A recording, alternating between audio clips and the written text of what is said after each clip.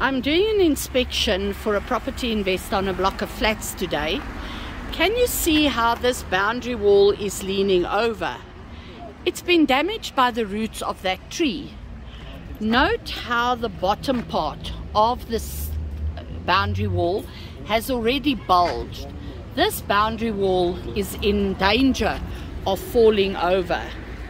If we go down to this part, you can see that it's leaning over and that it has quite a lot of structural cracks.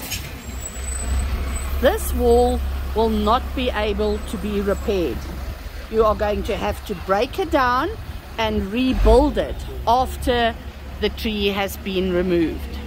Before you buy your next investment property, contact me for a full property inspection on gautenginspect.co.za.